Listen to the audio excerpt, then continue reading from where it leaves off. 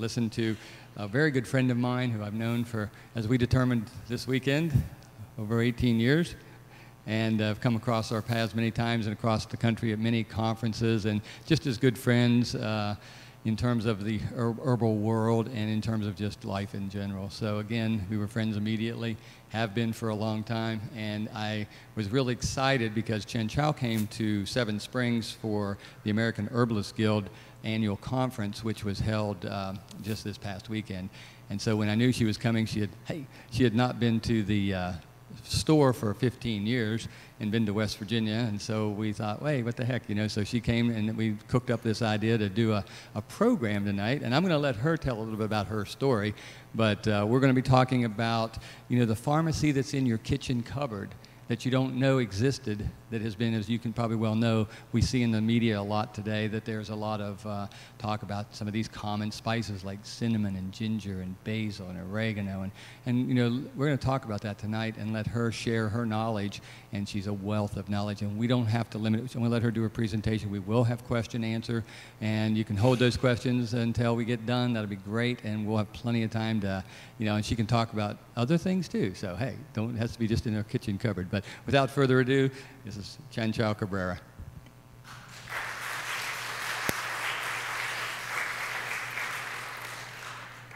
Thank you, David.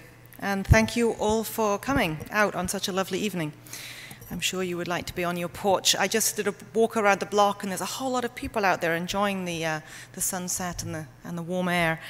Yeah, I have been here before, but I wouldn't recognize David's shop, I've got to say. 15 years. It's grown and changed a lot. So I want to thank David and Mother Earth Foods for bringing me here, and thank you also to the church for hosting this. It's a privilege to be here. The last time I stood up in front of a church, I was actually giving the sermon in our church at home, and I was a lot more nervous doing that. So I think we're going to be okay tonight. So very briefly, I come from, well, you can probably hear the accent, right? I'm actually British originally, but I've been living in Canada since 1988 on Vancouver Island, most recently. Anybody here been to Vancouver Island? That was David saying yes. It's winter there already, so I'm really happy to be here because we've had our first winter storms, we had trees down. I live on an island, so when we have a big storm, the ferries close off, and so I was glad to be away.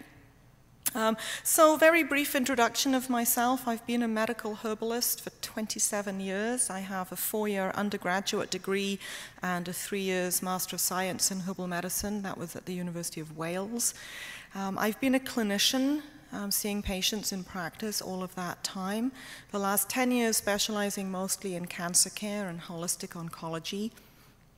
But I also teach a lot about herbs all over the country, but in particular in Vancouver there's a naturopathic medicine school, so I run the herbal medicine program there. And in my own home, I teach a lot of classes and I practice a lot of what I preach, most particularly in the kitchen. So this year I was very lucky to have a live-in chef. I don't know quite how that happened, but I'm very grateful. We have a lot of interns that live with us through the season on the farm to learn about holistic agriculture, and it's a lot of work to cook for them. So having the chef was great, and he and I started a whole series of classes called Food is Medicine. And so I'm going to pick up tonight just a little bit on some of those topics.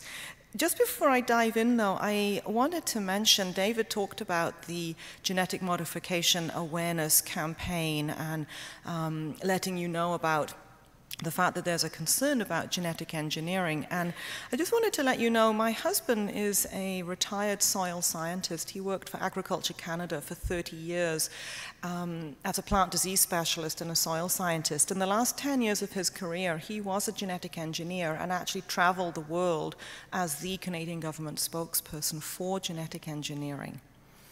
And when we first met, he had retired, but he was still pretty pro-GM. And over the years of our marriage, I guess I've worked on him enough that he went back to do the research, and he found a lot of new research that wasn't available when he was in the profession. And he now travels all over the country with a presentation about the dangers and risks of genetic engineering. And let me tell you, it's very scary.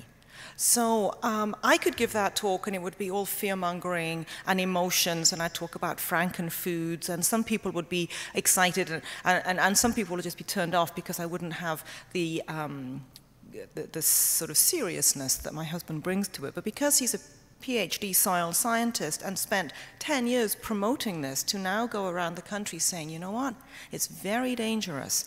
It's a very significant problem in our culture because it's so, as David pointed out, it's not labeled. So you don't have a choice. It's not an opportunity for you to make informed decisions there. You're just being fed stuff that you don't know what it's going to do to you, because actually nobody knows what it's going to do to you yet. So yes, we are part of a big experiment, and I personally choose not to participate. We grow most of our own food and harvest our own seeds, which of course the big corporations would rather we didn't. But that way we know that what we're eating is not genetically engineered, and I feel a little bit more comfortable with that. So I just wanted to let you know that it isn't just a bunch of radical old hippies, you know, getting upset about something that's kind of silly. It's actually, you know, scientists are also concerned. So, that said, let's talk about more cheerful topics. Let's talk about kitchen pharmacy, or food as medicine. Or how many of you grow a few herbs in your garden? How many of you use herbs in your kitchen? All right, good. So hopefully most of what I say to you tonight is going to make you think about what you already have at home. You actually don't have to go to a herbalist to get care, although of course perhaps I shouldn't say that because, you know, I'm in the profession of healing, but nonetheless, herbal medicine is, in some ways, it's the most democratic system of medicine there is. It is really for the people, of the people, and by the people. You actually do herbal medicine every day. How many of you made a cup of tea today? Or made a pot of coffee? Okay, so you already made a herbal medicine today. Yeah. How many of you drank a glass of wine? Or a beer? How many of you ate pizza with tomatoes on it? Yeah, I knew they did because we shared it. So that's all medicine. You know, you can go into the store and purchase lycopene in capsules, or you can eat tomatoes, ideally with a little bit of oil, because that compound likes to be absorbed with oil. So to maximize the nutritional value of your pizza, you want the cheese, or at least some olive oil or some olives or something like that.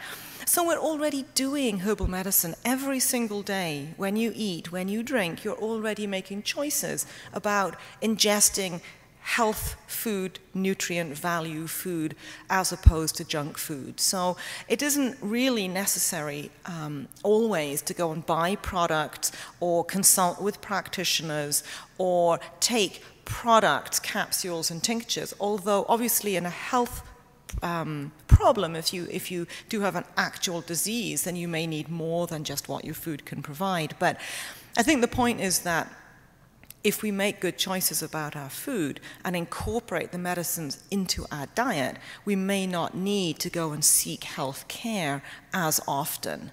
So Hippocrates, 2,500 years ago, he said, "Let food be your medicine and medicine be your food." And that adage is just as valid and relevant today as it was way back. So we're going to talk about a number of different fairly common herbs and spices, things that I would expect that you would have in your kitchen or could easily access and perhaps even grow. Some of them are tropical, you're not going to grow them, but some of them are very common, easy garden plants. So we're going to talk about those things that I hope you'll go away feeling a little bit empowered, that you can actually go home and do this right away. So, David, could we get the first, please? I don't have access to my computer here. I have to call for the slide changes. So the first plant we're going to talk about is sage. Like your sage and onion, stuffing sage, that kind of sage.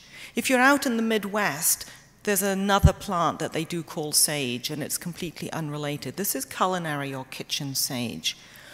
And I do have... the print is a little bit small, but the Latin name is up there. The Latin name is Salvia officinalis. Now, anytime you see the name officinalis on a plant or officinale, What that means is that it was already being used as a medicine back in the 1700s when Linnaeus started to name all the plants. So before Linnaeus, obviously plants had names, but they had different names in different parts of the country, or in different countries. There was no consistency. It made it very hard for herbalists to talk to each other outside of their own little village, because they didn't always know which plants they were referring to. So Linnaeus came along, Carolus Linnaeus, and he named plants and animals, and more than that, he created a classification system. And any plant that was already widely used as a medicine in his day was given the name official. It's an official plant, so it's officinale or officinalis. So anytime you're reading names of herbs and you see that, you know it's been a medicine for at least 300 years. And probably a lot longer. So the first part of the name, salvia, comes from the root word salvare, meaning to save, salvation. And there's a nice little saying, a little phrase about sage, which goes, "Why should a man die while sage grows in his garden?" And what that really refers to is that it is a great salvation herb. It is good for lots and lots of different things. Let's have the next picture, David. And let's go one more. I think I have a close-up next. Yeah. So for those of you who are botanists or gardeners, this is in the mint family. It has the classically bilateral symmetry to the flower, only one place that you can cut it to get two equal halves. That's very significant in that family. And if you're growing sage, there are many, many cultivars now. There's all kinds of scented varieties and colored varieties. For a medical herbalist, the one we like best is the purple-leafed sage, Salvia officinalis variety purpurea, the purple leaf sage. It has more of the pigments, and every time that you see pigment, every time you see red or purple in a plant, you have an antioxidant value. So it's best to eat purple cabbage rather than white cabbage, purple plums rather than white plums, the pink watermelon, not the yellow watermelon. And with the sage, if you go to the purple-leafed sage, it has more antioxidant value. Why does that matter? Well, we're all hunting down antioxidants like crazy these days because that's the anti-aging stuff. So we age by oxidative stress. That is how our cells age. Rusting is actually oxidation, so you could kind of say that we rust to death. So we're always seeking for antioxidants in our diet and, of course, in supplements because they actually promote longevity. Not necessarily living to 150 years, but living well so that the years pass, but we don't degrade as much with the time passing. So in your kitchen, if you bring sage in as a culinary spice, culinary herb, you're actually bringing in a little bit of antioxidant value right there. But there's more to it than that. There are some other very interesting attributes. Sage is an antiseptic herb. The mint family in general have a lot of essential oils or volatile oils, and those oils are usually somewhat antiseptic. Now, sage has a particular preference for working in the mouth. So it's very, very useful if you've had any kind of dental work done, or you have gum disease, or you bit your tongue really badly, or you've got a sore throat, tonsillitis, laryngitis, something like that.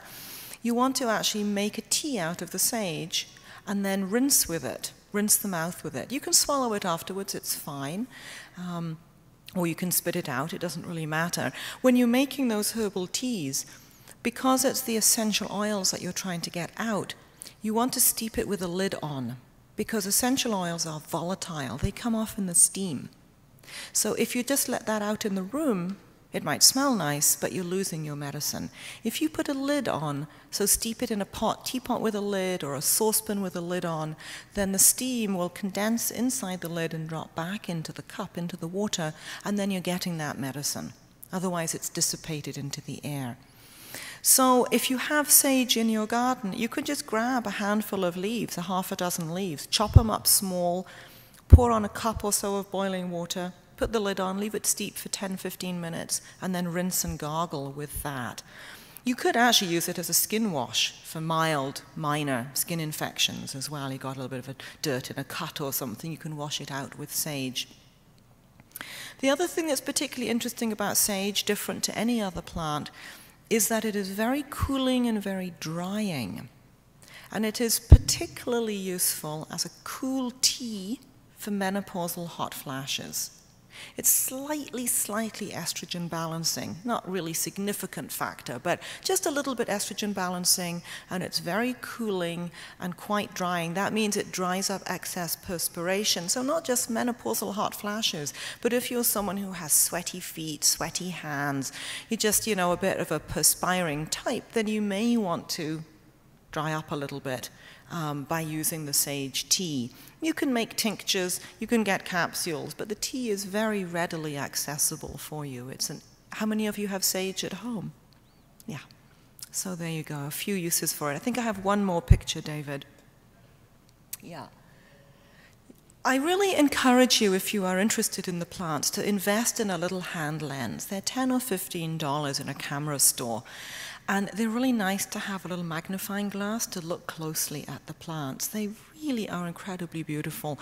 And we tend to just walk through the garden and say, oh, look, that's quite nice, isn't it? And walk past. I really encourage you to stop and take out your little hand lens and get up close and personal and get to know those plants, because they're so, so beautifully put together, just designed for the job. This is perfectly designed for that bee to climb in there, get the nectar out, pollinate as it goes. So that's sage. Let's look at one more slide, David.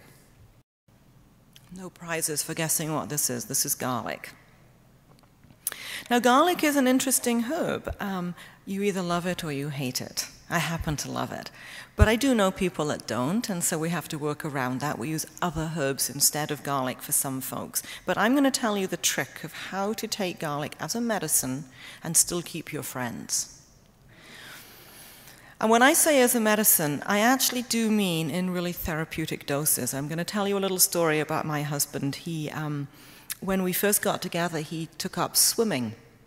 And he was going to the local pool, and he got an ear infection.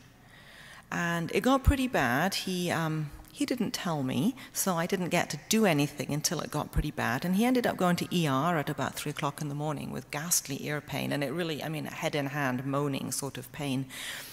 And they gave him an antibiotic, which didn't work at all. So a couple of weeks later, he's back at the ER, at which point they got him in to see an ear, nose, and throat specialist who said, oh, well, the antibiotic didn't work because you have a fungal infection. And here, take this antifungal, which didn't work at all. So finally, we're now about 3 weeks into it, and he's pretty miserable. And he finally said, you know what, you're a herbalist, can you help? And I'm like, oh, I thought you'd never ask. So my prescription to him, and bless him, he's a very, very compliant patient. My prescription to him was garlic, not in the ear, but taken orally. And I asked him to take a head of garlic twice a day. And yes, you did hear that correctly. That was a head of garlic twice a day. And the way he did it, and he did it every day for a month, and it completely cleared it up. And this is what I recommend to you again to keep your friends. You chop the garlic small. You put it on a spoon. I don't recommend a head to most of my patients. They're not going to do that. But a clove or two, if I think I'm getting a cold or if I'm going to be flying and exposed to other people's germs and what have you, I'll take a clove or two for several days in a row. You chop it up small. You put it on a spoon.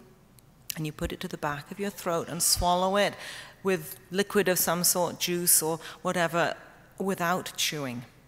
If you chew it, all those oils in the garlic go in the pores of your mouth and you taste it for the next few days, and all your friends know about it. But if you just swallow it down, especially if you do that at bedtime, it might repeat on you once or twice in the night. Nobody's going to know. Maybe get your partner to do it as well. And in the morning, it's just fine. You don't smell of garlic. It's very tolerable. Some people have a sensitive stomach. They might want to have a little bit of something starchy, a bite or two of bread or cracker or something, so that you don't have raw garlic on the stomach lining. It can be a little irritating. But in principle, that's an easy way to take it. Just one other little quirky thing about taking garlic is that, if you peel a clove of garlic, it doesn't smell that strong.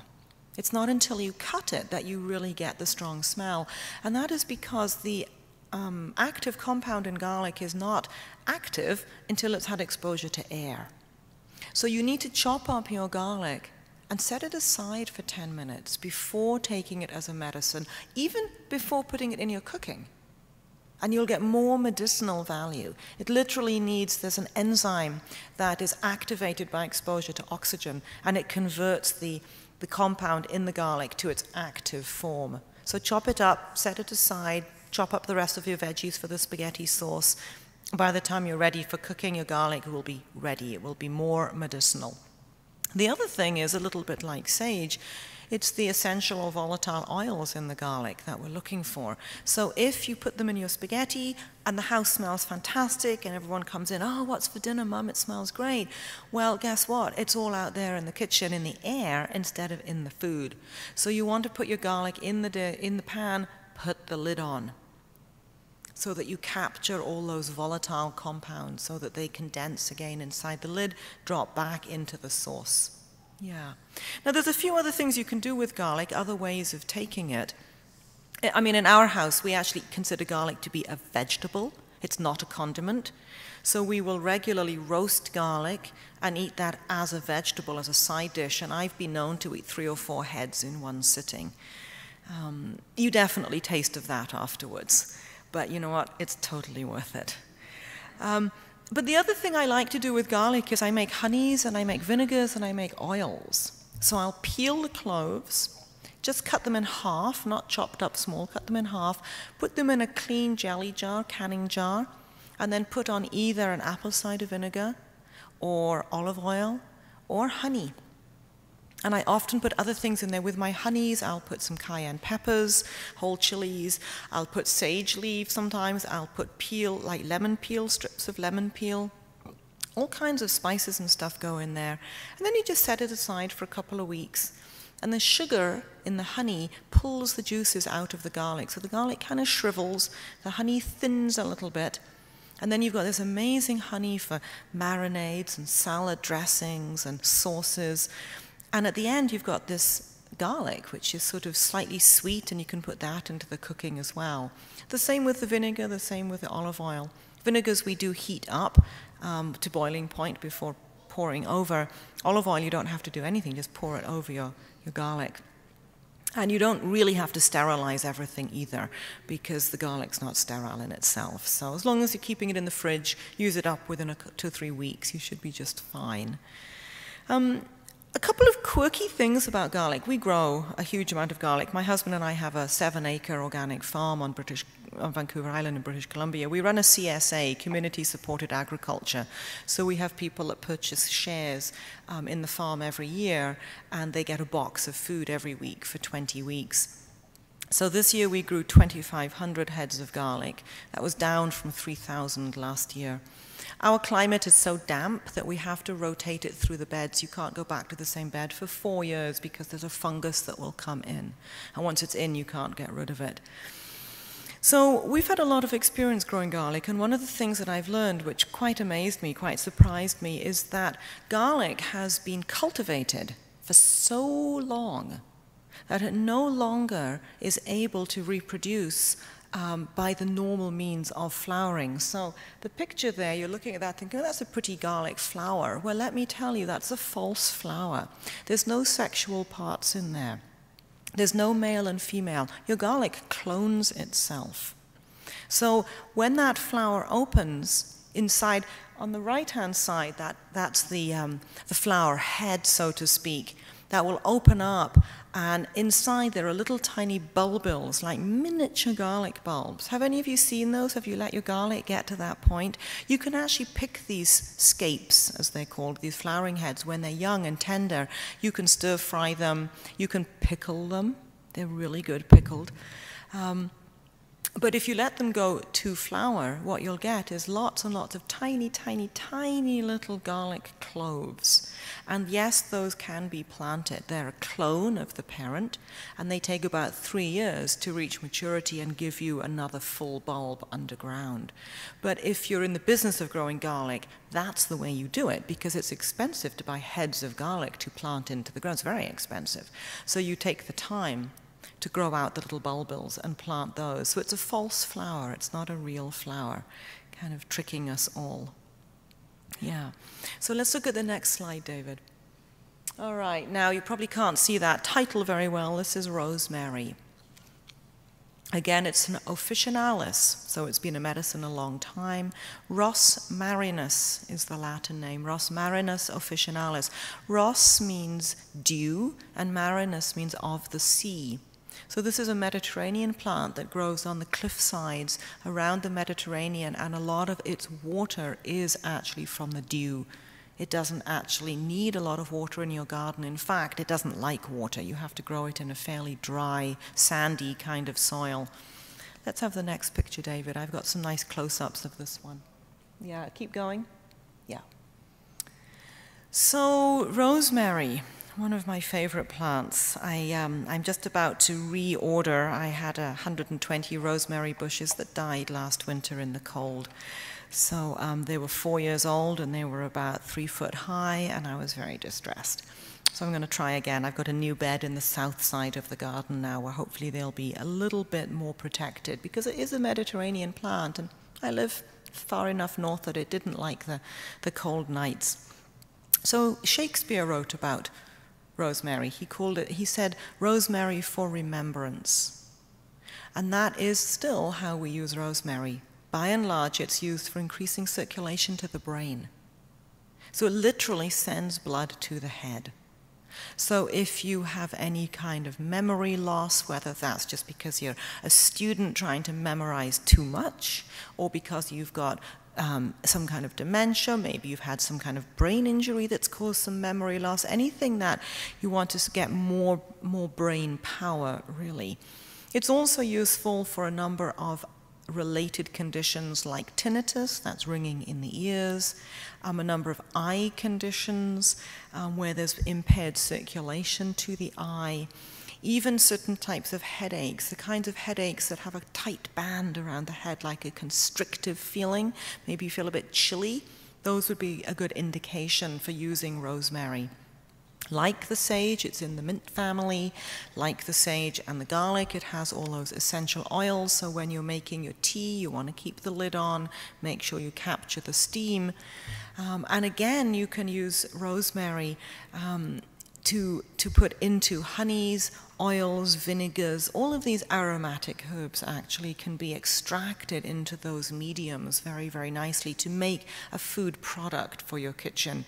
But of course, if you have access to a rosemary plant, you can just go pick a branch and pull the leaves off and chop them up and put them into your dishes. Rosemary is extremely antioxidant, so much so that extracts of rosemary are now being used in the food industry as a preservative. Because a lot of our preservatives, BHT, BHA, they're very toxic. And so the food industry is responsive to the public demand. And as we get more and more educated about the importance of clean, healthy foods, the food industry, to some extent, pays attention. And rosemary extract is something that is sort of on the rise now. Certainly in the natural food industry, it's being used quite a bit as a preservative. And the only caution I would tell you, David, let's look at one more picture here. Yeah. The only caution I would suggest to you with rosemary is that because it sends blood to the head, if you have high blood pressure, or if you have the kind of headaches that are expanding when your head is going to blow open, maybe you're flushed, maybe your eyes are a bit bloodshot, that's not a good indication for rosemary. You don't want more blood up there. If you've got high blood pressure, you might end up with headaches, and if you have headaches, you might make them worse. That aside, it's considered a very safe herb. Now, what I didn't say about sage and rosemary, let's have one more slide, David. Yeah, a real close-up. What I didn't say about the sage and the rosemary both is that in that mint family, where they have all those volatile or essential oils, those oils also tend to be very helpful at settling down the digestive system. There's a word for that in herbal medicine. You know, we love jargon. We have a word for everything. And the word is carminative, C-A-R, carminative. What that means is herbs which are rich in volatile oils, which help the muscles of the gut to coordinate and regulate. So the long muscles and the circular muscles around the gut need to be coordinated so that food and gas moves smoothly through the system and doesn't build up and cause uncomfortable symptoms of bloating and colic and so on. So all of the mint family, including the sage, including the rosemary, and mint itself, of course, are very, very useful at soothing the digestive system, soothing and smoothing the digestive system. So if you're vulnerable to indigestion, gas, bloating, belching, then you're going to want to take these in your diet because they will help to facilitate the nice, smooth onward movement of your foods. Okay, one more. Moving fast and furious here. I have a lot of slides and never enough time. I'm notorious in the conferences for not getting through my material, but I will tonight. So this is oats. So it isn't only about herbs. Your kitchen pharmacy includes a lot of basic foodstuffs. I mean, we could be up here talking about the honey and the vinegar as the medicines. I'm choosing to focus on the herbs a bit more. But oats, definitely. I mean, apart from the fact that I'm originally from Scotland, I do actually think porridge is pretty good for you. But not necessarily the rolled oats, the instant oatmeal, because those have been processed. So the grain has been cooked and then dried using heat, and that damages a number of the compounds. So you break down your vitamin E, you break down your B vitamins, you start to lose nutritional value the more you process it. So in Scotland, what we do to make our porridge is we use steel-cut oats, or what we call oat groats, which is the whole grain chopped up small, looks like grits. And you have to soak that overnight, and then it cooks up just as quickly as your instant oatmeal. How many of you have used steel-cut oats to make porridge? Okay, I'm preaching to the choir. Definitely you all know this one. It's definitely more nutritious. It's also tastier. Has a nice, rich, nutty flavor. So there's two medicines in the oats. There's actually the stalk or the straw, and then there's the grain. So the stalks or the straw, oat straw, is used as a connective tissue building agent. So for bones and cartilage and muscles and ligaments and skin and hair, that's all connective tissue. And the oat straw helps to build connective tissue and knit it tight together. So if you've got broken bones or torn muscles or lesions on the skin or weak falling hair, you can use oat straw for that. The grain is a little bit different. Now, having said that porridge is good medicine, I have to give you a little caveat that the really good medicine is from the immature grain. We call them green milky oats, and it's the picture in the bottom right is the green milky oats in the field. So they're immature, they're still a green husk. It hasn't ripened off to that nice warm tan color. And if you squeeze it, you get a milky fluid out, which will dissipate as the grain matures. That is the most potent medicine when it's picked in that immature form. And what it really does, I would say perhaps that it is food for the nervous system. It's a tonic for the nervous system. So if you're someone who gets overwrought and upset and agitated, then it will calm you down. But if you're someone who's depressed and really kind of low outlook and loss of motivation, loss of enthusiasm, it will pick you up. So it has this wonderful balancing property in the mood and the nervous function. If you can't get to sleep because you're really agitated, or if you can't get up in the morning and get out of bed, you've got no will or energy to get up, either way it's going to help to balance the nervous system and balance the nervous energy. And it's very cheap, it's readily available, and if you can't get the green milky oats, then again you can use good quality oatmeal, steel-cut oats, and you'll get some of the same effect. It's not as potent as the immature grain, but it still works to some extent. And there has been some controversy and concern about gluten in oats. The current understanding is that there's actually no gluten in oats, but people who are sensitive to gluten still may have a crossover sensitivity. So some people who cannot eat gluten can eat oats, and some can't. And that's just a matter of you needing to experiment a little bit. There's actually no gluten as such in oatmeal, but there's some crossover reactions that people get nonetheless. Okay, one more slide. This is thyme. And I guess what I would say, first of all, is that everything I say about thyme, you could pretty much say about oregano as well. I could have put the oregano slides up. I ended up with thyme. Both of them in the mint family, both full of volatile oils. You may notice that our culinary herbs are very often in this family. The family is very rich in aromatic principles that bring the flavor into the food. So very often the mint family is a predominant family in the kitchen. So thyme, it's the aerial parts that we're using, similarly to oregano, and you absolutely can use the flowers as much as you want to use the leaves. Very pretty sprinkled on a salad. Thyme and oregano both are profound antimicrobials. That is antibiotic, antibacterial, antiviral, antifungal, and very, very potent.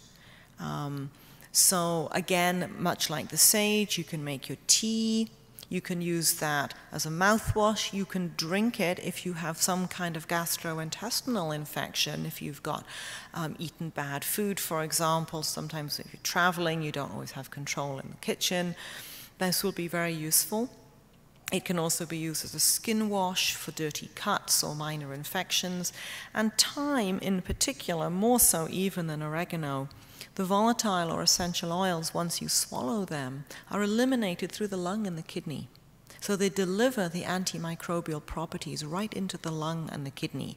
So if you have a lung infection or you have a kidney infection, you want to make a tea of the thyme with the lid on, capturing those oils, and then drink it. And drink it fairly copiously. There's no really upper limit.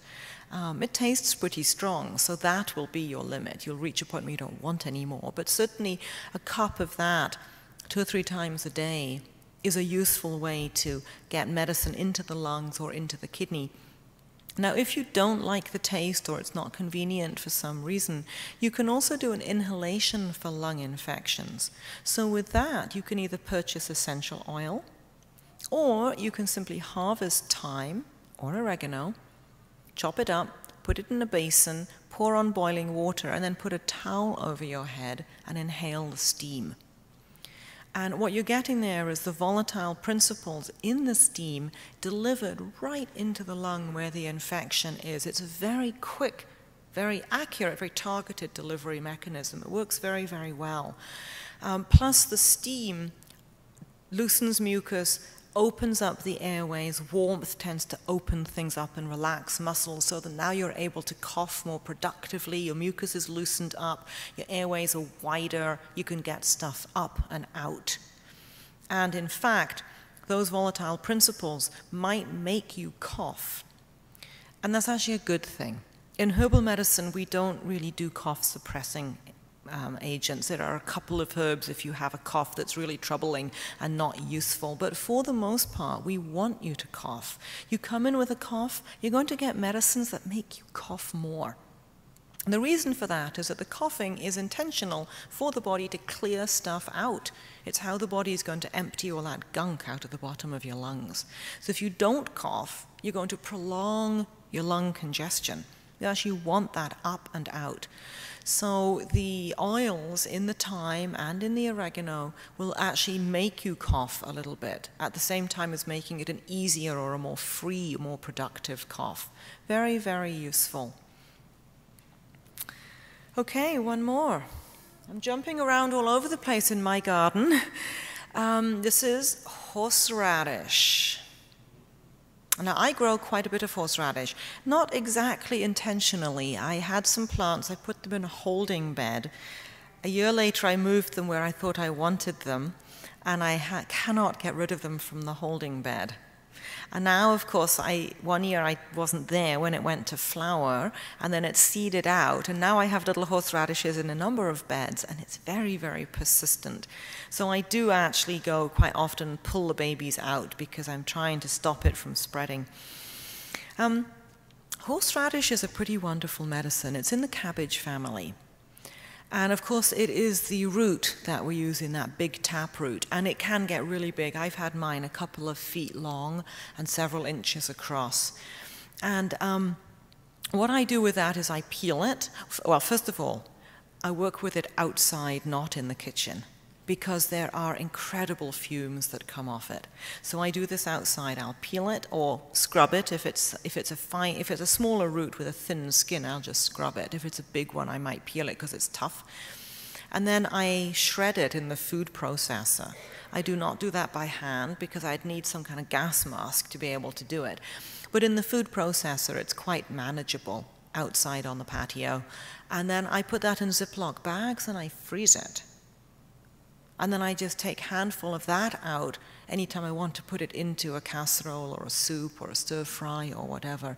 And freezing actually modulates the flavor. It's not quite as pungent and biting once it's been frozen. It definitely tastes strong, but it's not like biting into raw horseradish would be. There is one remedy that's using the raw horseradish. It's pretty potent. You take a teaspoon of horseradish, shredded, and a tablespoon of apple cider vinegar and chew them, and it opens your sinuses. How many of you have had wasabi in the Japanese restaurants? Yeah.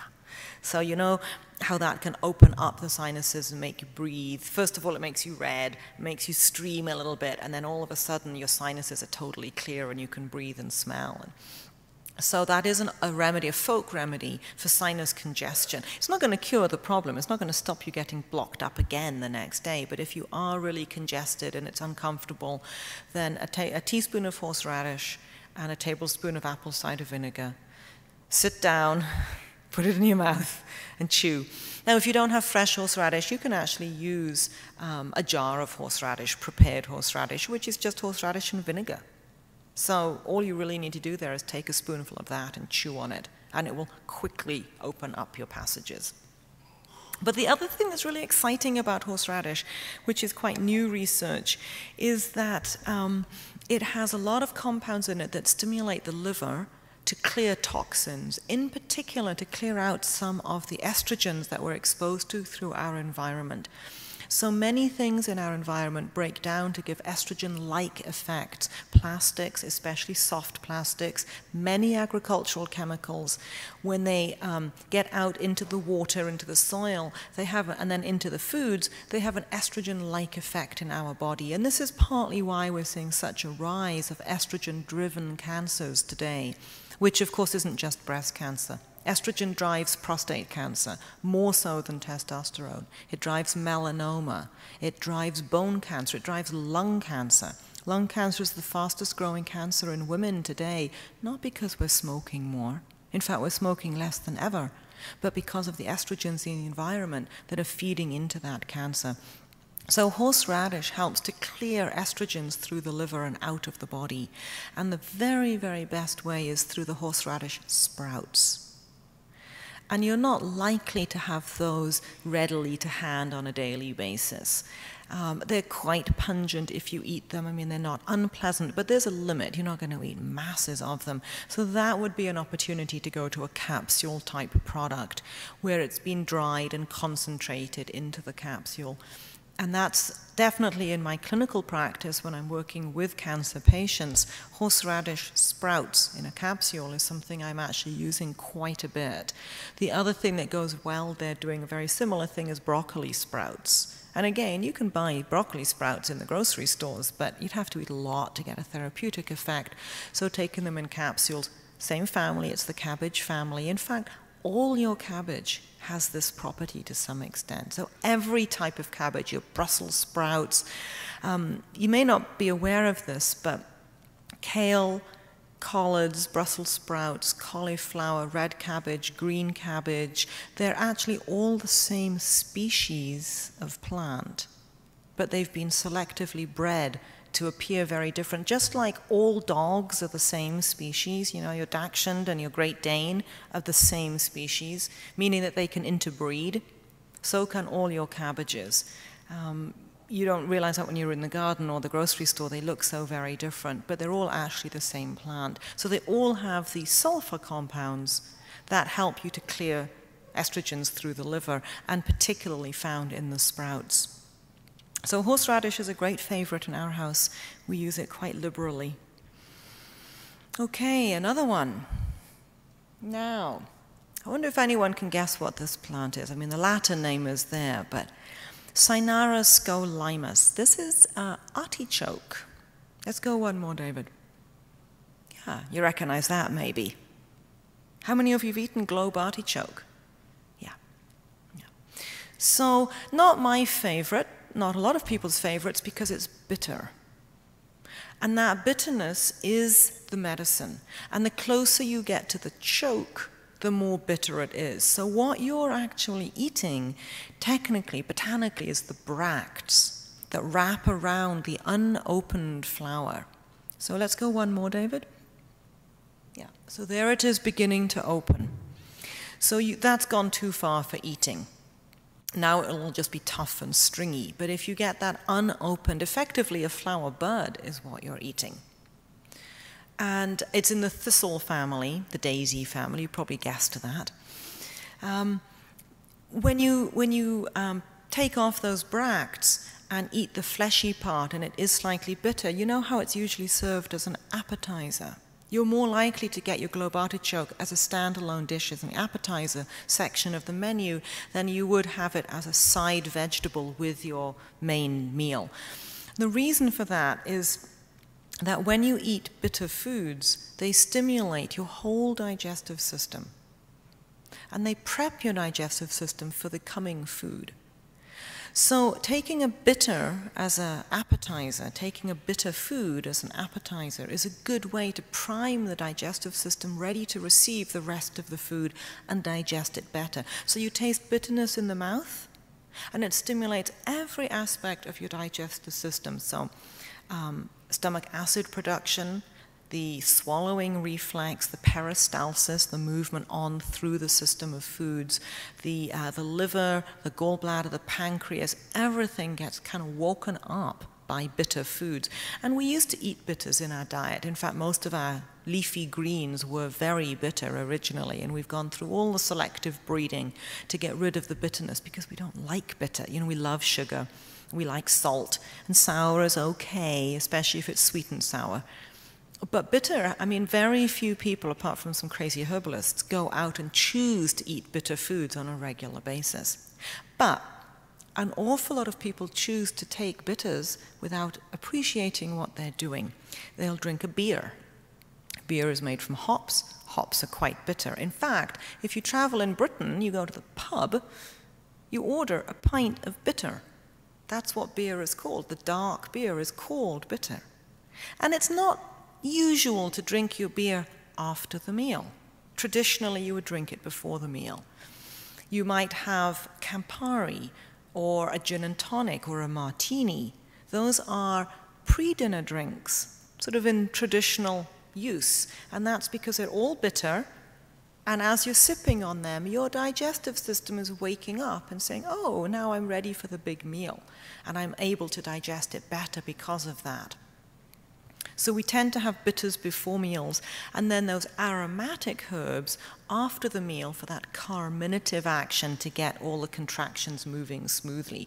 So you might have, after your meal, you might have some of the sweet liqueurs, chartreuse, benedictine, stuff like that, which are full of aromatic herbs, the carminative herbs. Or if you go to an Indian restaurant, you get little fennel seeds at the end of the meal, or you might drink chai, or even in the ice cream, they put cardamom, and that's all the carminative action at the end of a meal. So back to the artichoke for a moment. One more picture, David. Yeah, here's a close-up. We rarely see it like this because we pick them before they're mature. We don't let them go to flower, but it is quite beautiful. I grow it an ornamental variety in the garden at the back of the herbaceous border because it gets to about 6 foot high and has a lot of these big, beautiful, that flower head is as big as a saucer. And it's quite impressive. As a medicine, yes, you can eat it, but eating that immature flower. But as a medicine, it tends to get processed from the leaf. The leaf is the most medicinal part. So that isn't necessarily something you're going to eat in in your home, but it is in the world of herbal practice. We use extracts of artichoke leaf for the main use is to stimulate the liver to clear cholesterol. And it actually helps to drop your LDL and raise your HDL. So artichoke leaf extract is a phenomenal remedy for high cholesterol. And it not only brings down the bad stuff, but it actually brings up your good fats. So it changes the metabolism in the liver. It changes the way the liver makes and processes the cholesterol. So it's a really useful remedy. I certainly use it a lot in the clinic. And I do encourage people to eat the vegetable, but again, you're probably not going to get a therapeutic dose on a daily basis in that form. So that's where the extracts are useful. Okay, I have one more Western herb, and then we're going to jump continents. So let's have one more picture. Okay, this is celery. And I think I have one more of celery. Yeah, that's the celery leaf. Not the most dramatic picture, that one. But celery has a couple of uses. If you take the juice of the plant, it's actually, of course, the stem of the leaf that we're actually taking out as a vegetable. If you juice that, it's very, very detoxifying. It actually stimulates the kidney to flush. So if you're doing a detox, it's often used in spring cleansing. And it is especially useful at removing uric acid. And uric acid is what builds up around the arthritic joints. So celery juice is traditionally used for detoxification of arthritic joints. And that's something you can do at home. Of course, you can eat celery in your salads and as a vegetable, but if you do make juices, or even if you make a smoothie in the morning, which seems to be a very popular thing these days, your smoothies should really have vegetables as much as fruits. You shouldn't have all fruit smoothies because you've got a whack of sugar that way. Yes, you've got fiber because it's whole fruit, not just juice, but it's still a lot of sugar. So ideally, you want to put some vegetables in that as well, something green. And your celery is particularly good, again, if you have arthritic joints. In the clinic, we actually use the seed as a medicine. So we have an extract of celery seed, and it's much more potent than the stem, than the vegetable part. In the kitchen cupboard, in your spice cupboard, you may well have celery seed.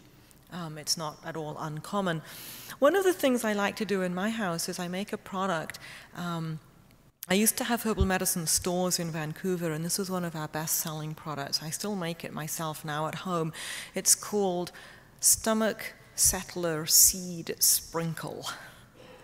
And what it is, I get a salt grinder or a pepper grinder, and I put in a whole lot of aromatic seeds. So I put celery seed, caraway, coriander, black pepper, fennel, all sorts of different seeds from the cupboard, and I just grind, maybe a little bit of sea salt as well, and I just grind that fresh over my food as a condiment. So very, very delicious. When you grind it fresh, you're getting the volatile oils right there. If you grind it and then put it in a container, you're going to start getting breakdown of the quality of it. But if you grind it fresh, so again, Stomach Settler Seed Sprinkle, and I call it that because they're all those aromatic herbs and spices that are carminative, that soothe the digestive system. Stomach Settler. Okay, let's switch continents a little bit. So these are some of the more exotic spices. Now, people often ask me, what's the difference between a herb and a spice? And I'm going to tell you that it's just semantics. There really actually isn't a difference in the world of botany or in the world of herbal medicine. But historically, the herbs were leafy materials that were usually of Mediterranean origin. And the spices tended to be the barks or the roots or the seeds of plants that came from far, far away. So in the Elizabethan times and in the 300-400 years ago, they were the exotic imported. In fact, there was a time when black pepper was considered as valuable as gold. It's probably more useful in some ways. Can't eat the gold. We're going to talk about black pepper as our last slide, but let's just go to a couple of other things first. If you want to put the next one, David. This is ginger. I happen to love ginger. We use ginger a lot in our house. Ginger is a warming spice. It is the underground stems that we're using. You may think of it as ginger root, but in terms of botany, it's technically an underground stem. And it's very, very warming. It actually sends blood to the core of the body and then out to the hands and feet. So we use it for cold hands, we use it for cold feet, we use it for any impairment of the circulation. So things like smokers who get a condition of intermittent claudication, you can't get blood down into the legs properly, it opens up the blood vessels. Perhaps the most famous use or well-known use of ginger, though, is for nausea. And it really, really works. One more slide, David. Yeah, there's the flower of ginger. There was a study that was done in, I believe it was British Airways, one of the big airlines, probably about 20 years ago now, a long time back. And they took a bunch of pilots. And, you know, if you're piloting a plane, you definitely don't want to get motion sickness. It's definitely not a good idea. And I don't know if any of you get motion sickness, but I do, and you're pretty much out. You really couldn't be doing anything very useful like flying a plane. And you also can't take anti-nausea drugs because they make you drowsy. And that's not good either when you're flying that plane. So they took a bunch of volunteer pilots and gave half of them ginger, and one-third ginger, one-third anti-nausea drugs, and one-third placebo. And then they strapped them into flight simulators and span them around to see how long it would take before they threw up. Not a very nice experiment. But the outcome was very compelling. The ginger was substantially more effective than the drug with no drowsiness. So it was a double win. You know, not only more effective, but no side effects. So I absolutely use ginger now when I'm traveling. I'll make a big pot of ginger tea before I leave the house, and I'll drink that right up till I get to the gate and they take your liquids away. And then I often will take ginger tea bags and just ask for hot water on the aeroplane. Even chewing on crystallized ginger, or Reed's ginger brew, you know, the ginger beer with the real ginger beer, not the artificial flavor, but the one with real ginger extract, all of that. So very warming, very good for nausea. It's also very, very useful as an antispasmodic in the abdomen. So if you have colic or crampy gut pain or menstrual cramps or any other abdominal cramping pain, I use it certainly even in cancer, abdominal cancers where there's a lot of spasmodic pain, and it relaxes the muscles, draws blood into the pelvic area, so it's very warming, which is a relaxant to muscles. And hey, it tastes good.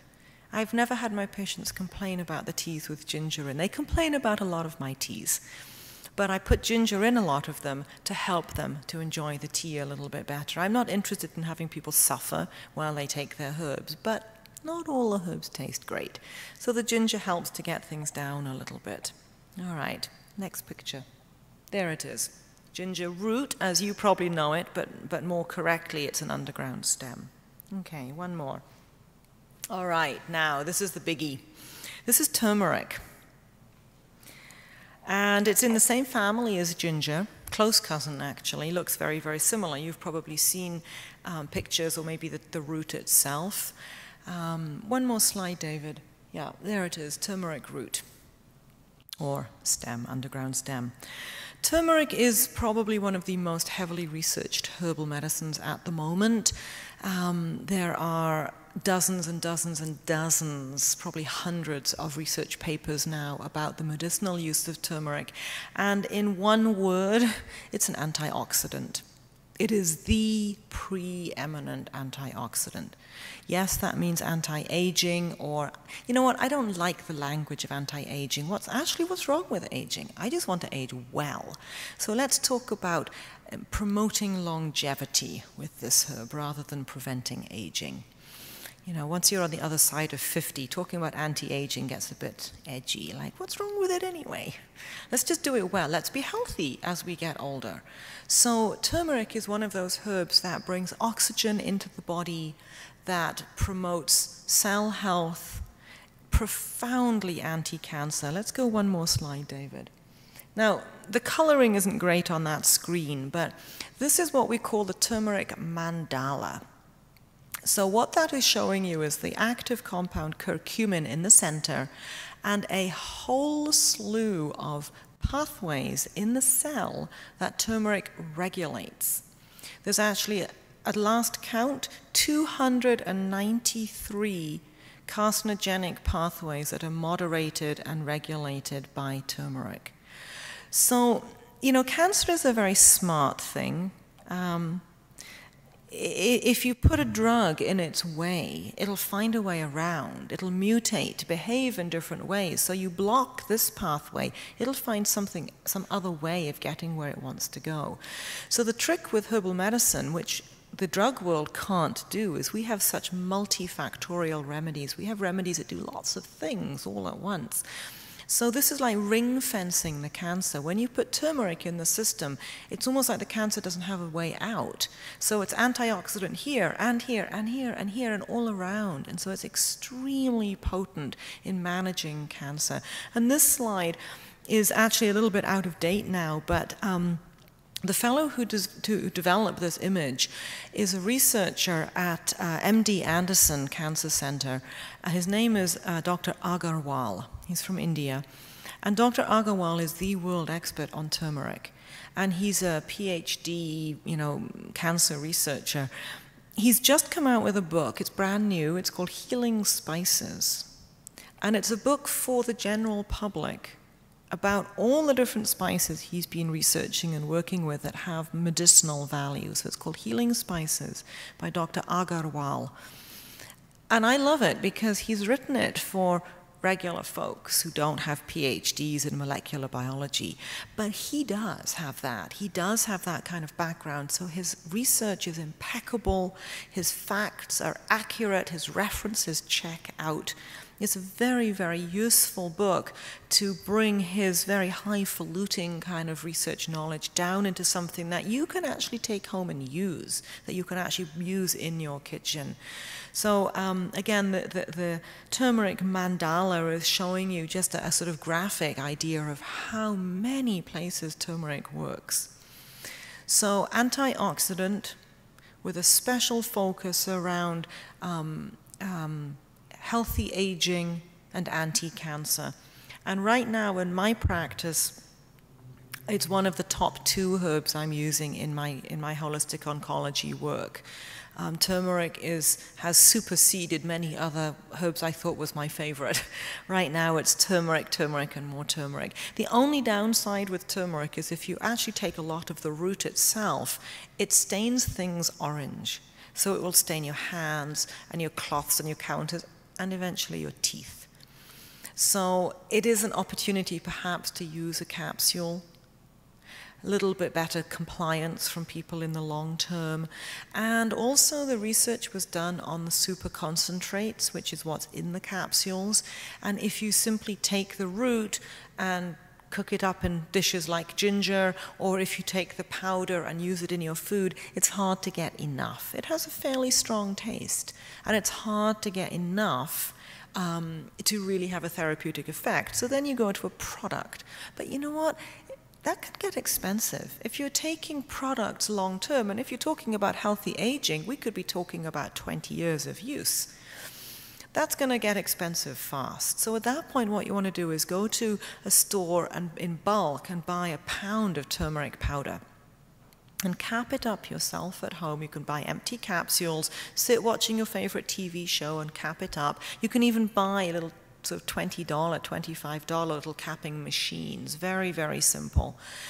And then you want to take somewhere between 4 and 6 capsules a day will give you a reasonably therapeutic dose for baseline, not for treating big disease, but just as a good preventative. 4 or 6 capsules a day of plain turmeric powder will actually give you a fairly substantial dose, and that's not difficult to do, and that's not expensive if you do it yourself. Okay, I have 2 more slides, or 2 more plants to look at. Cinnamon. I had the great good fortune in my 20s of spending some time living in Sri Lanka, and cinnamon was one of the key crops. I mean, they do a lot of really lovely aromatic spices there, but in the village that I lived, cinnamon was a very major crop, and the whole air just smelled of cinnamon the whole time. It was really lovely. They strip the bark, and then they spread it out to dry, and as it's drying, the volatile compounds are coming out, and you're able to smell that. So let's look at the next picture. Yeah, this is cinnamon flower. Now, obviously, this isn't something you're going to have growing in your garden or see very often. I suppose if you lived way down south, in Florida perhaps, you might be able to grow cinnamon. It's certainly a tropical plant, but if you have any frost or any, sort of cold nights, you'd have to be protecting it. You could certainly grow it in an unheated greenhouse in the southern parts of the US.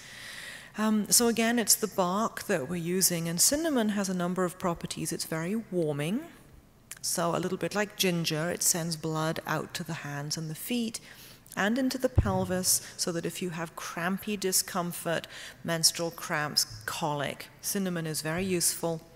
It's, again, carminative, so it regulates those contractions of the gut a little bit. It's a very potent antimicrobial and antiseptic, and it's being used a bit like rosemary. It's being used in food preservation now. And perhaps the most interesting thing about cinnamon at the moment, let's have one more slide, David. Yeah, there's the leaf. The most interesting research on cinnamon bark right now is for managing blood sugar, and it's extremely effective at lowering blood sugar. So if you are prone to high blood sugar, if you're on the edge of diabetes, type 2 diabetes, this would be very safe, very delicious. Just add cinnamon to everything that you can. So powdered cinnamon is effective if it's been stored well. Of course, as soon as you're powdering things, you're exposing that surface area, you might start to get loss of volatile compounds. But again, you can purchase cinnamon extract, or if you buy the whole twigs, the whole bark, then you can grind that yourself in a coffee grinder, just a small amount at a time, so it's very, very fresh. Sprinkle it onto your oatmeal, put it into your curries, put it into any dish you can, even, again, making a tea with it. Very, again, antimicrobial, digestive soothing, warming, and most particularly for blood sugar balance. And I have one more plant to talk about before we go to questions. Oh, that's the cinnamon again. One more, David. Pepper.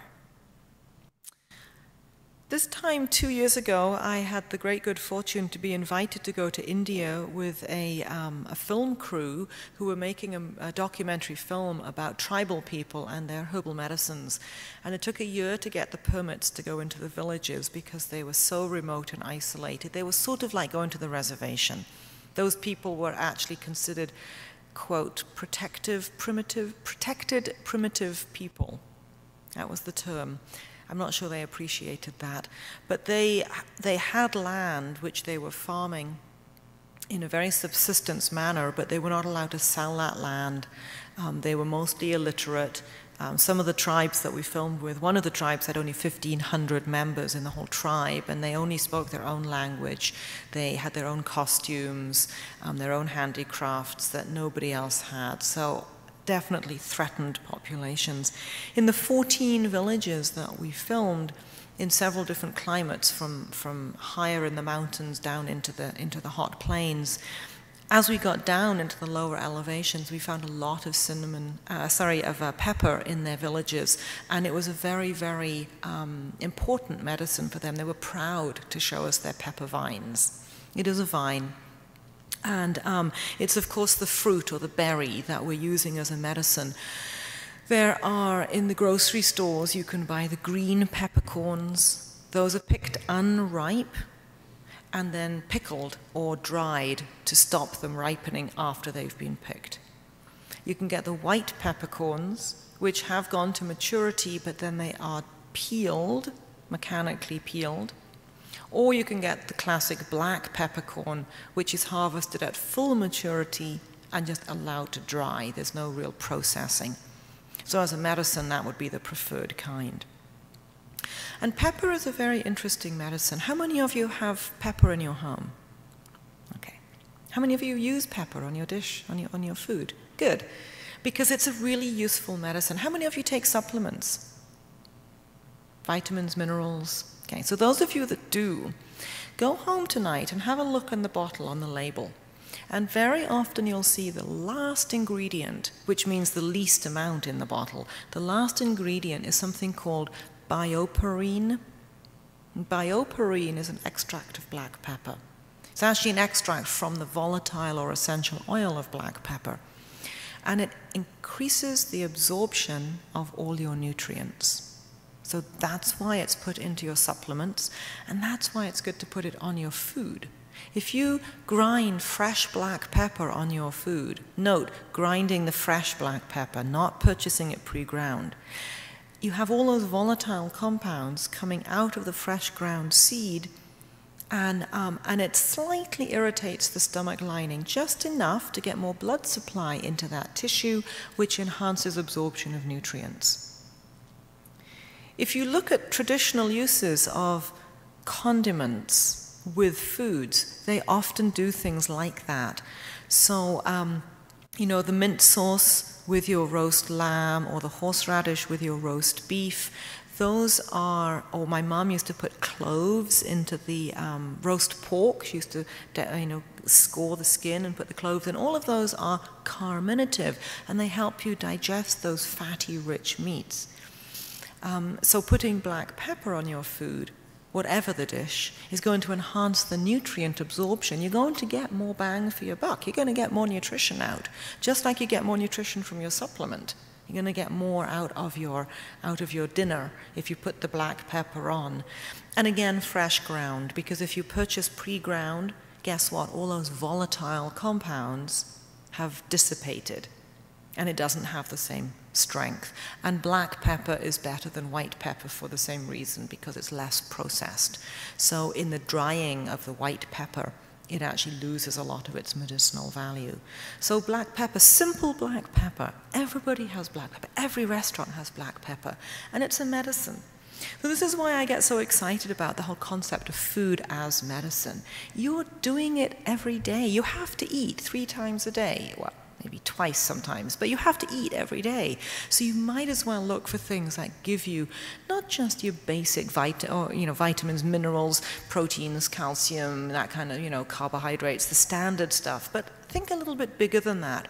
Think about your food as a medicine, not just as nutrition.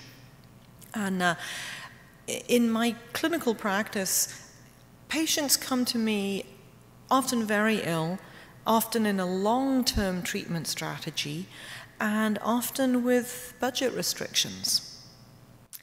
We do have socialized healthcare in Canada. What that means is everybody gets healthcare, but nobody gets very good care. There just ain't enough to go around. So I'm not sure it's better or worse than what you have here, but I think it behooves all of us to take care of our own health ourselves, starting with our dinner plate, so that we don't have to go and seek help as much or as often.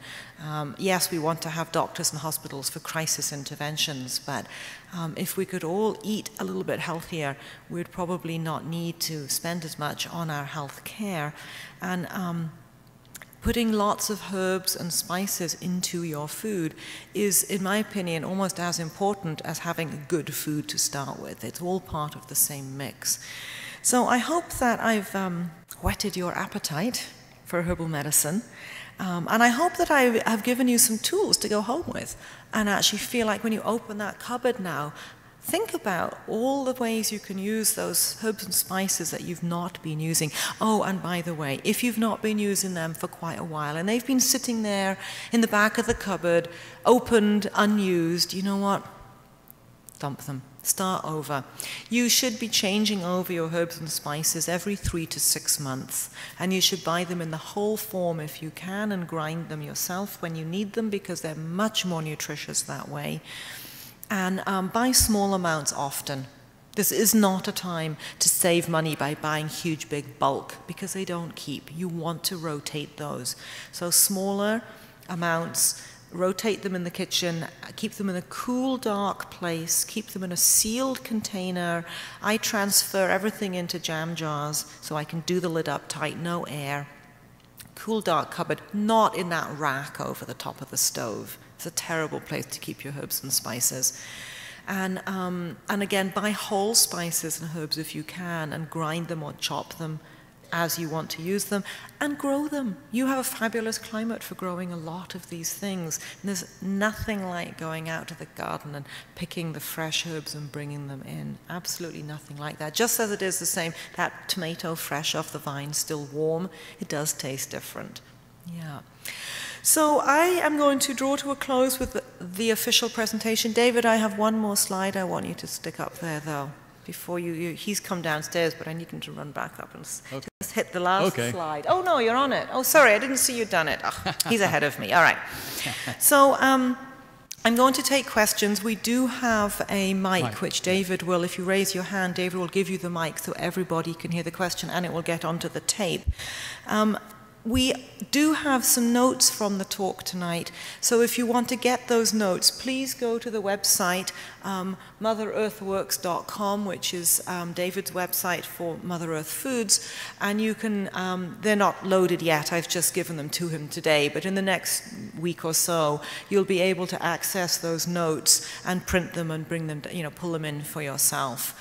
It's a text document, it's not the pictures, it's actually text about some of the things that we talked about and a couple of others as well. So do we have any questions out here? Yeah, we've got one over here.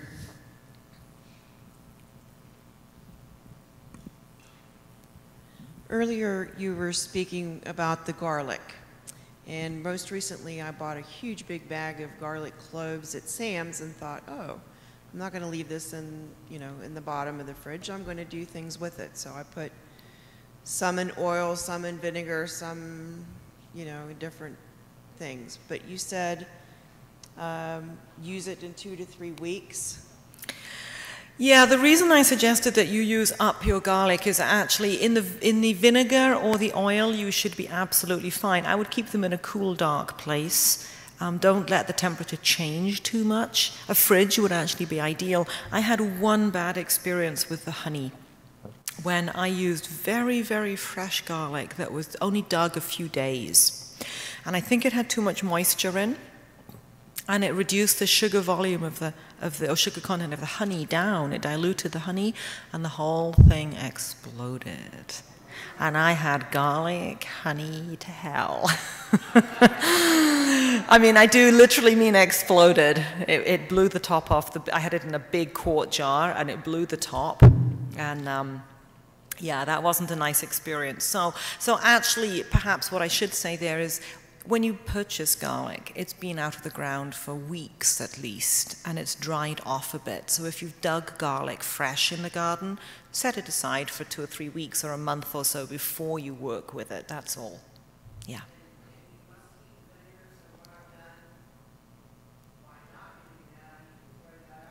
No, the question was, you have to heat the vinegar. My recipe books all said bring the vinegar to boiling point. Now, I'm not going to tell you that what you've done is useless or not safe. I would just say it probably won't have as good a keeping quality, so you may want to use it up more quickly, and certainly keep it in the fridge. And failing that, stick it in the freezer. Pour it off into small containers, like maybe into ice cube trays, freeze those, and then drop them into Ziploc bags for storage in the freezer. And then you can, I puree a lot of stuff and put it in ice cube trays to freeze, and then put those into the freezer in a Ziploc, and you just pull out a cube or two when you want it. Yeah. The other thing that we do with our huge amount of garlic that we harvest, it doesn't keep forever. So we have garlic peeling parties, and we put on some kind of audio lecture from a conference or something. We get a bunch of friends who are interested in a herbal topic, and we put an audio on, and we peel like crazy, and then we freeze those. Other questions? BJ.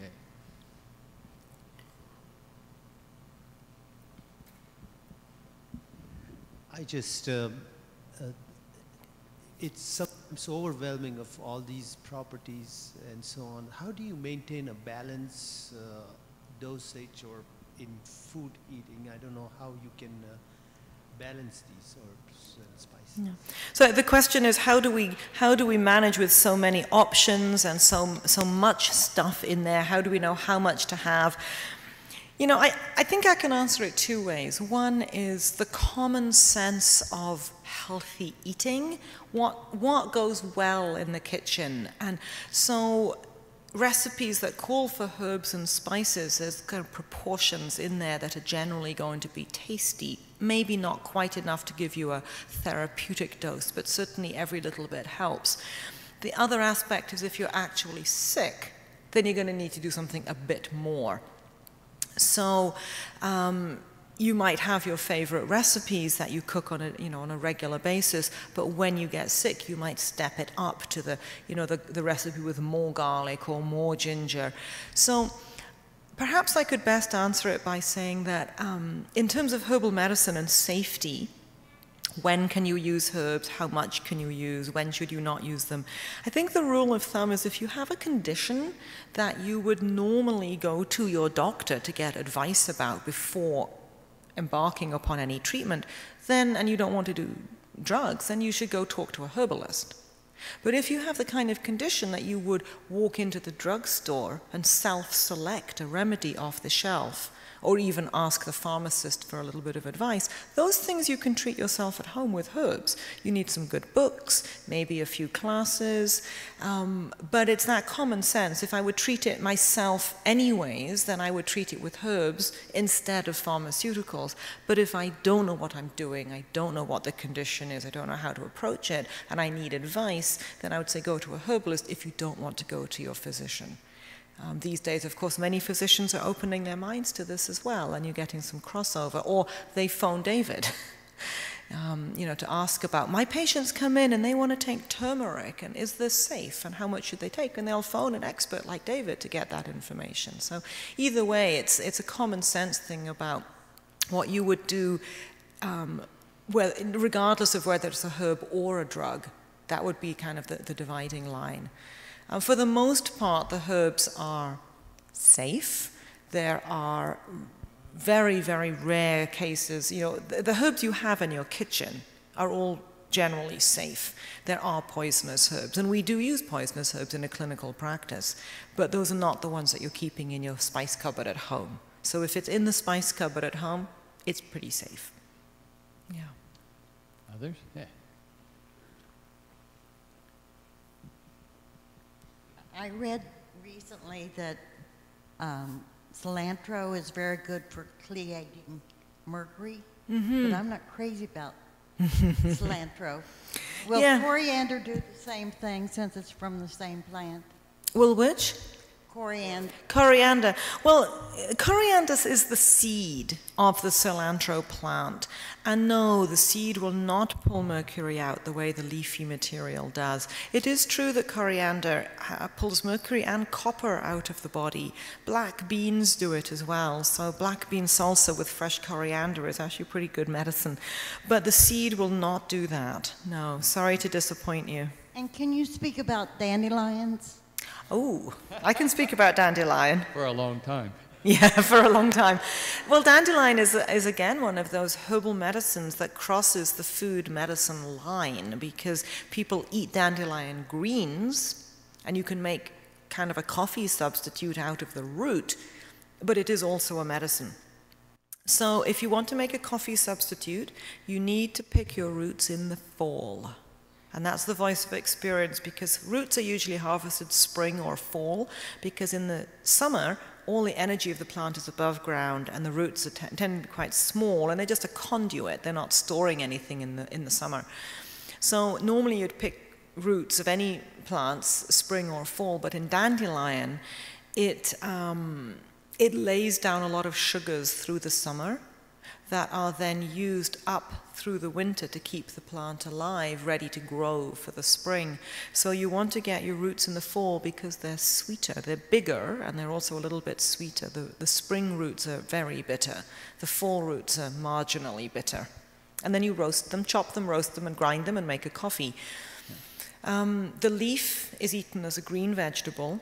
The commercially available ones in the grocery store are a special cultivar that's not so bitter as the wild ones. But we already talked about bitters. Bitters are good medicine.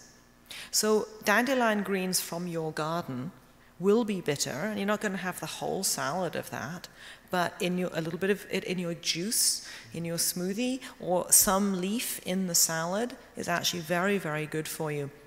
The root is also somewhat bitter. The leaf tends to work a little bit more on the gallbladder. So if you're prone to gallbladder congestion, not active stones, but just if you don't tolerate fatty, rich foods well, you get a little bit of an upset here, a little bit nauseous, a little bit uncomfortable in your upper right area here, then maybe dandelion leaf is useful. Dandelion root is a little bit more of a bowel stimulant. So it's not actually a laxative, but it's heading that way. So it just softens the stool, gets you going a little bit more easily in the morning. So as a food, you're taking usually a cultivar that's not quite so medicinal. And of course, if you're making the coffee and you put cream and sugar and all of that, it's not quite so medicinal. But herbalists use dandelion leaf and dandelion root as medicines quite a lot. The leaf is also diuretic, so it's quite useful for water retention. The only thing I would caution you with dandelion is to make sure that you know what's been sprayed where you're picking, because it's on lawns and it's considered a weed, so it's quite often sprayed. So if it's your lawn and you know that your lawn doesn't do drugs, then you're fine to pick. But I have a bumper sticker that says my lawn doesn't do drugs. Actually, we don't really have a lawn, but I have the sticker anyway. That's great. But if you're picking it on your neighbor or somewhere that you don't know the treatment of that land, be careful. Yeah. All right. Couple more. I got one up here. Okay. Can you address the combination of some drugs that complement each other? The combination of drugs or of herbs? I meant herbs. I heard the word drug before. Combinations of herbs. Yeah, I mean, in the kitchen, obviously it's a flavor profile. So you're going to look for complementary flavors. Some of you may have heard of the concept in perfumery of your base note, your middle note, and your top note. And you can think of that in your kitchen as well. Your base notes are going to be the deeper, richer flavors, the ones that linger the longest. Maybe are not the first thing you taste in the food, but come out a little bit later. They tend to be the more resinous plants, the roots, the barks. The top notes are going to be the very first thing that you notice when you taste something or smell something. It's usually a lighter, more floral, more uplifting. So just in terms of flavor combinations, that's one way to think of it, in the same idea of perfumery, to kind of create a spectrum. But in terms of medicine, you combine things according to the need of the individuals. So, of course, again, in the kitchen, there's traditional combinations of things that are put together. But in terms of medicine, we would try to assess what the need is in that individual and then come up with a customized program that might be partly food-based and partly therapeutic use of herbs, whether that's in the food or taken separately. But that is the 4 years of study that a beginner herbal practitioner does.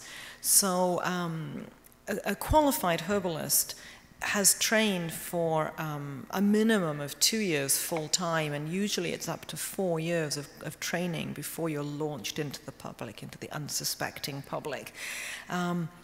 And so that's what we're learning. We're learning the science. Yes, we learn the constituents and how to extract things, and we learn medicine and how to evaluate the body, but we also learn the art.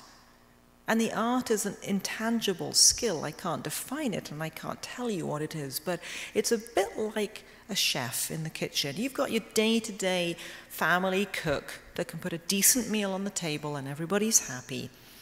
And that's maybe more like your sort of lay herbalist.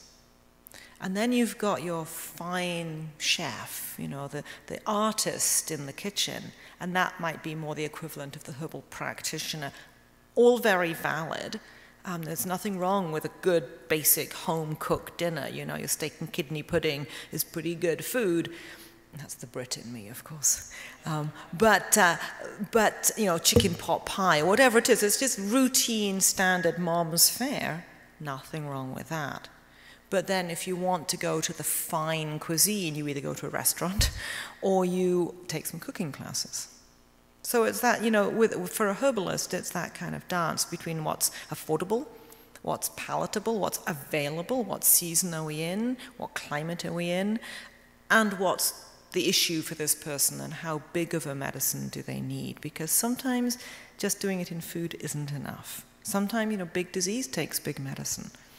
So you have to kind of make a judgment call there about how much somebody needs.